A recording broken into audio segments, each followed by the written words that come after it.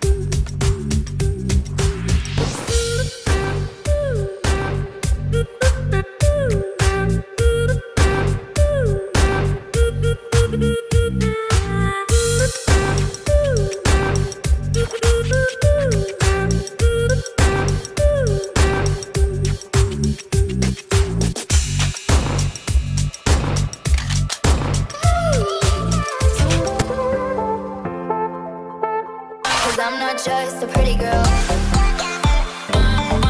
'Cause I'm not just a pretty girl.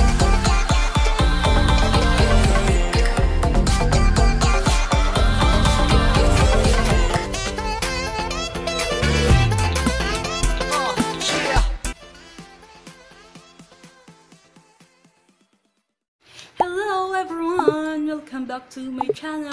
And today's video, ang gagawin ko po ay gagawa po ako ng aking makeup tutorial, which is, this is my first ever makeup vlog tutorial sa channel ko.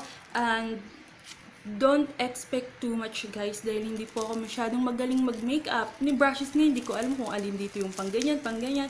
Buti na lang, itong in-order ko sa Lazada, bagong order, is minakalagay na mga pangalan, pang blending brush, mga crease brush, medium shader, may mga pangalan siya. And nabili ko lang ito ng 99 pesos. Hindi ko alam kung magkano original price nito kasi naka-sale to, nakalagay ito sa flash sale.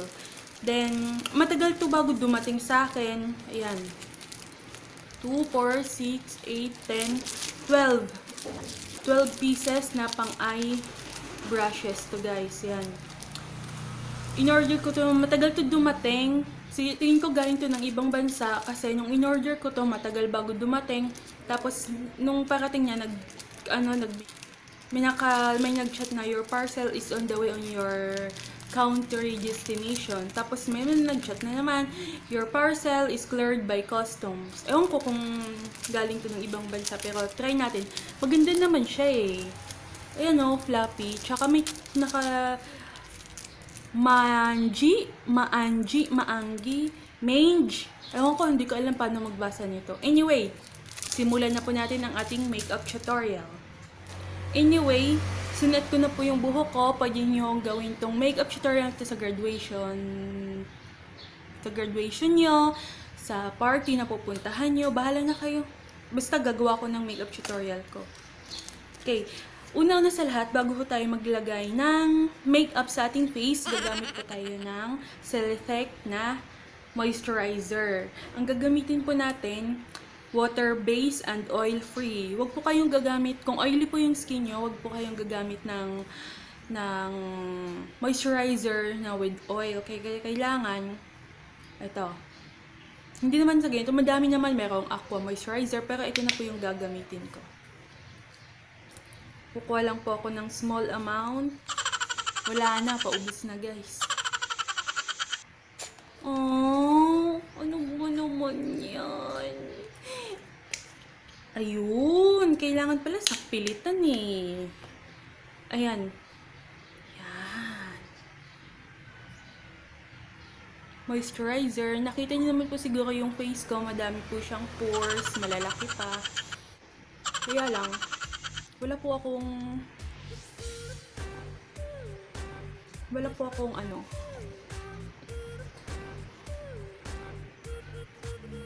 Moisturizer lang po ilalagay natin dahil wala po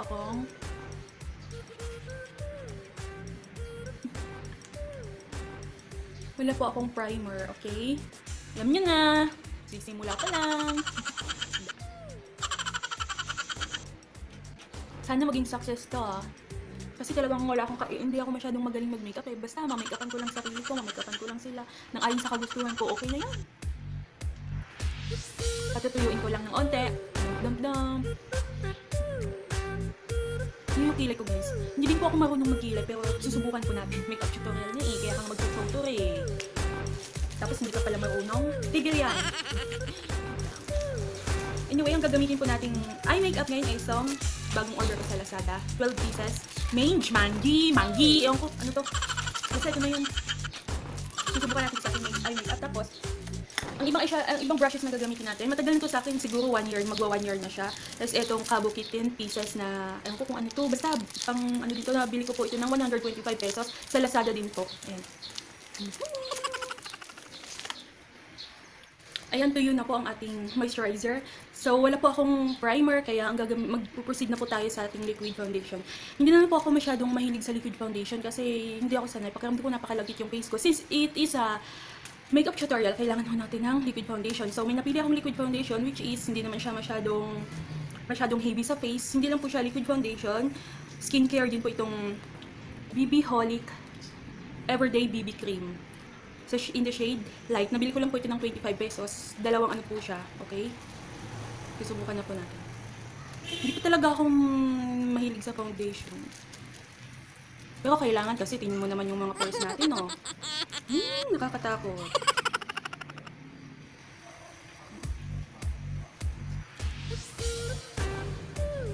Masyado siyang basa.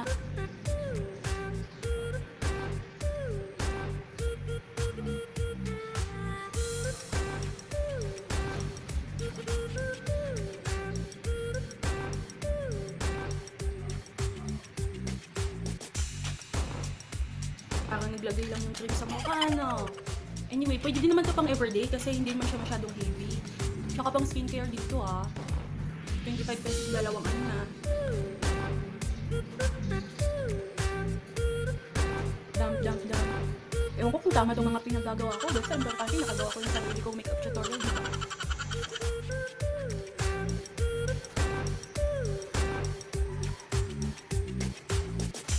Wala nga akong ano Alam niyo yung Nichido na powder pang bake, wala akong ganun. Kaya ang gagamitin ko na lang pang bake natin later is yung Johnson baby powder. Pwede naman yun, di ba?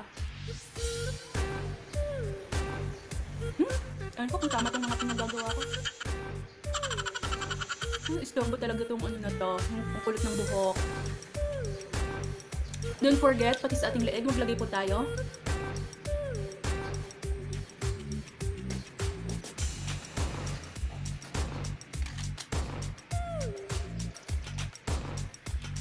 Next po natin ay itong Careline Pimple Concealer ng tawag doon.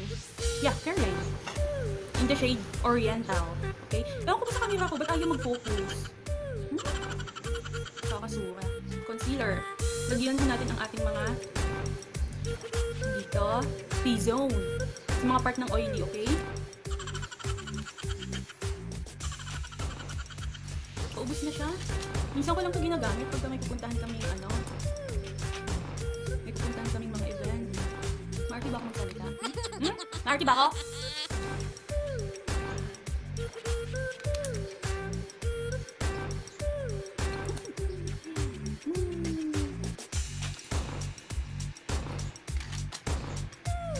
Ang bango. Ang bango nitong concealer na to. Isiset lang po natin saglit. Kasi pangit daw po yung pagkalagay tapos i-ano natin ng sponge kasi sasama lang sa sponge mawawalan po siya ng effect. Gaganyan lang po natin ng onte. Ayan, naset na po natin siya ng 1 minute, pero mas maganda kung 2 minutes. Kaya lang 1 minute na lang ginawa ko kasi may electric pa naman ako dito, medyo tuyo-tuyo na siya. Kaya i-blend na po natin.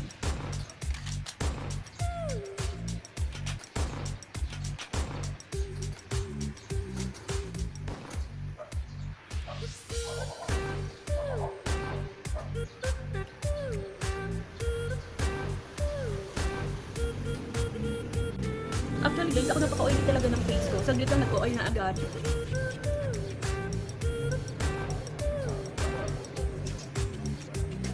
Ba yan? Parang hindi naman natakpan yung ano, yung mga pores. Mas maganda talaga siguro pag may primer. Kaya lang wala eh.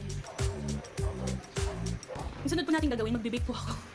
I-bake ko lang po, isa-set ko itong concealer. Ayan. Wala po akong, ang tawag dun, yung Nichido na pang-bake na powder. Kaya ang gamit ko po, Johnson na lang. Pwede naman yun eh, basta powder eh. Basta makapag-bake. Ewan ko ba? Ang tama itong mga pinagagawa ko. Gagamit tayo ng brush maya-maya lang. Kaya lang, yun nga lang. Hindi ko alam kung anong brush gagamitin ko.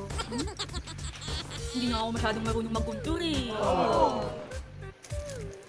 Anyway, hindi ko alam kung anong brush gagamitin ko pang contour. Maghanap ako ng pangalan na pang contour dito. Buti na lang talaga. Hindi dito itong ano na to. Pang contour? Pang contour daw to? Pang contour saan? Baka samsa. Pang contour ay nakalagay po contour blush 9. Contour daw. Tatanggalin ko na ako yung powder. Ay nako, ilang taon na nanonood ng makeup vlog, hindi pa rin marunong. Sunod po natin, maglalagay na po ako ng contour. Ang gagamitin ko pang contour, itong Shawil Makeup Nude Blush Light. Yan. Gagamitin ko po itong business. Okay? Pero masyado siyang light. Hindi po ako marunong mag-contour. Itatry ko lang. Nasaan yung pang contour dito? Pero nakikita ko sa mga ano, yung pang contour nila, malalaking brush. Ito na nga, may pangalan naman na pang contour eh. Tatagalan pa tayo. Gaganon ko kunwari. Ay, loko ko naman.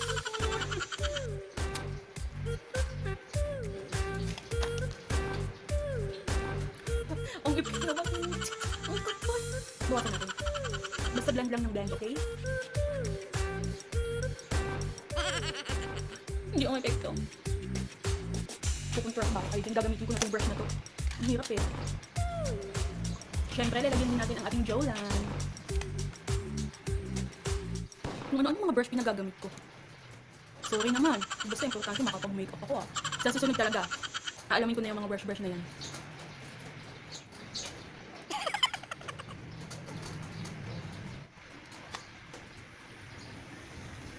Contour.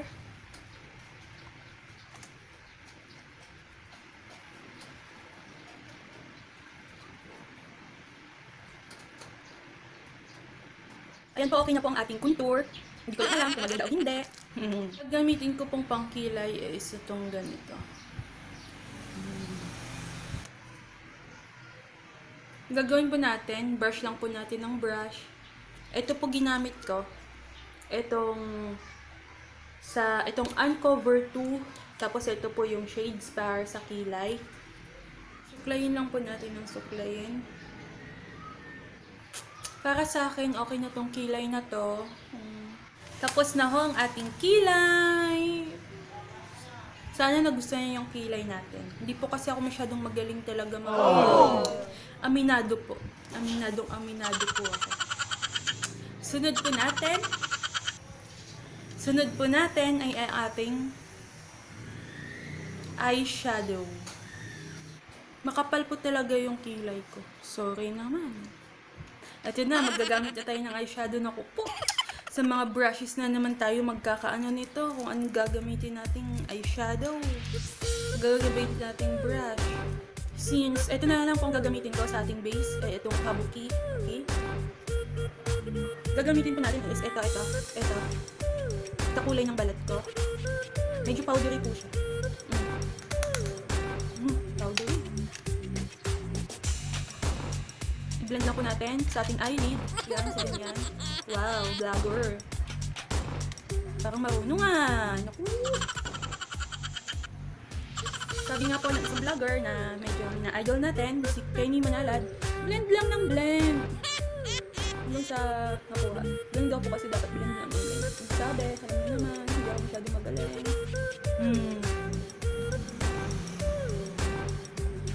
Sa ating eye, ano tawag dito? Eyelid, yun, eyelid. Okay na po ang ating base.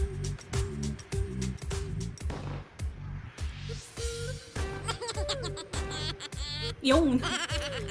Sunod po natin, dapat po ay yung darker color. At ang sabi nga po nila, kung malaki yung ginamit mo sa eyelid mo, yung kasunod, eh yung medyo maliit na. Parehas nga lang. Parehas lang, kaya manipis lang to. Para dito sa atin, dito. Darker color. So, parang gusto ko pong gamitin is, mahilig po kayo ito. Gagawin ko natin. Dito. Circle lang ng circle. Yung! Kala mo naman, mag-room mo rin.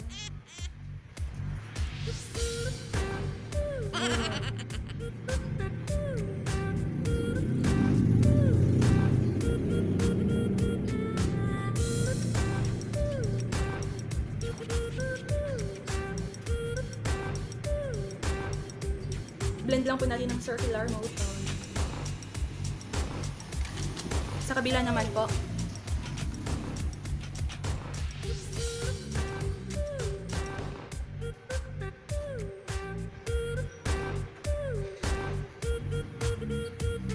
Oh no!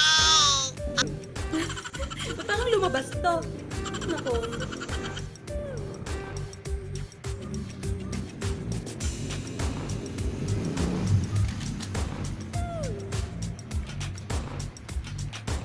Parang mas gusto ko pa po mag-dark siya. Maglalagay po ako nito ng konti lang. Ito. Konti lang.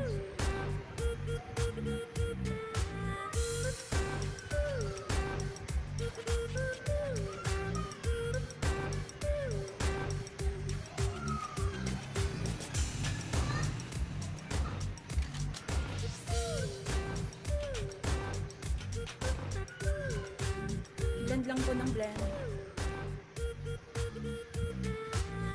Ang gusto ko pong ilagay dito sa gitna ng aking mata is ito pong gold. Medyo may glitter, ano po sa shimmer. Try po natin.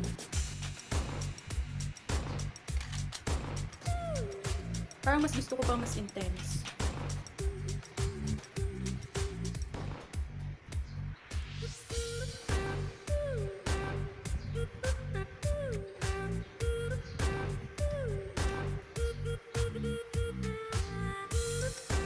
Okay na po ang ating eyeshadow.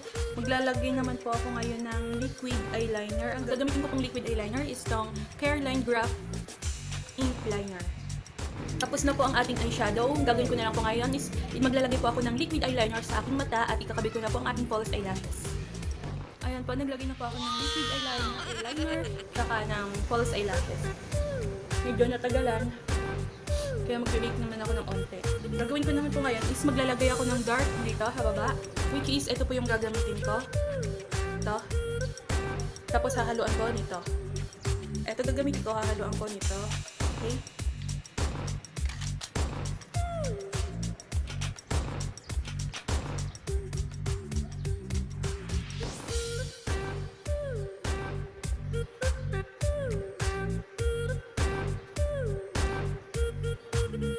Ganun din po ang gagawin ko sa kabila.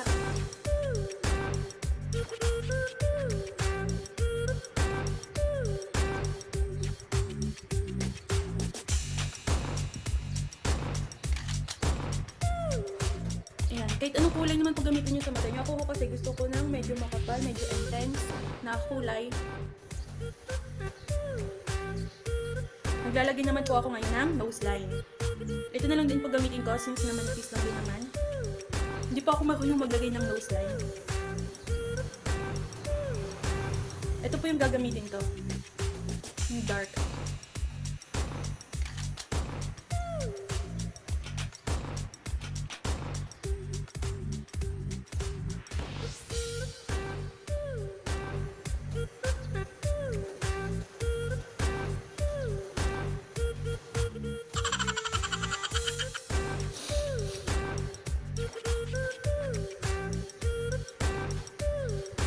Papakita ko lang po sa inyo ng malapitan yung mata ko. Wow! Sunod po natin, ay gagamitin ko po akong blushes. Itong Fashion 21. Ito po yung gagamitin ko.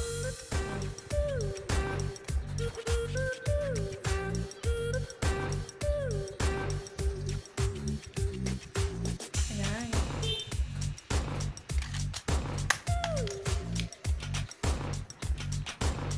Tingnan nyo po yung aking mata sa malapitan.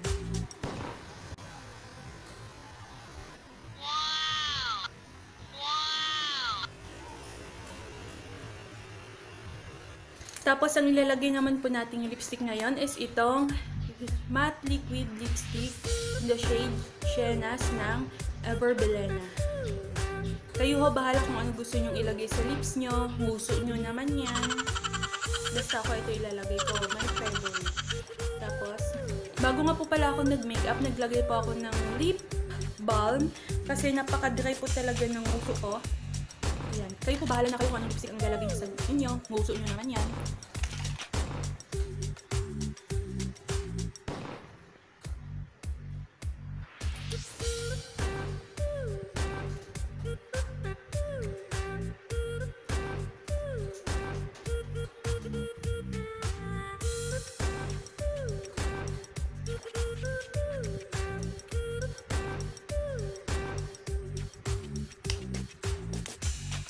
Ang huli po, ang gagamitin natin, last, medyo pinapapawisan ako, ang init kasi dito is itong EB Advanced Highlighter in the shade Strobe. Okay, gagamitin pang highlight. Yun na nga ang problema, dahil hindi ko alam kung ano ginagamit pang highlight. So, minsan nakikita ko sa videos, ito yung ginagamit nila. Yung iba naman yung maliliit.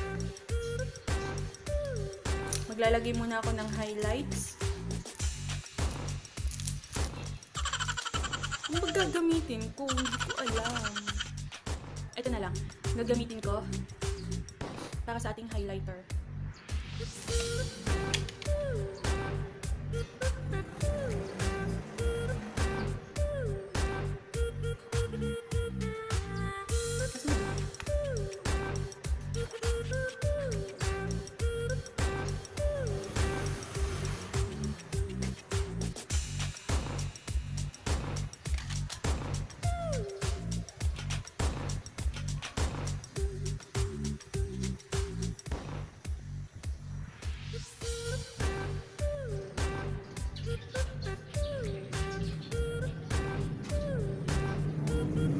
So, okay na nga po ang ating face. Ano pa ba kulang? Sorry guys, wala akong mist. Wala pa. Sorry guys, wala akong mist. Sorry, wala pa. Yun na, magsisimula pa lang. So, tatanggalin na po natin ang ating hair. Okay? Diyan po kayo, magbabalik ako. Hala! Ito na ulit ako. Tingnan nyo po, hindi po ako naglagay ng kahit na, tawag dun? Hindi po ako naglagay ng spray net. Ganito lang po, ginanon ko lang po yung buhok ko. Bago po ako nag-curl ng hair ko, naglagay ako ng onting langis lang. Ayan. Diba? Ganyan lang po ginagawa kong hair. So, ready na po tayo sa graduation? Or sa kahit na anong event?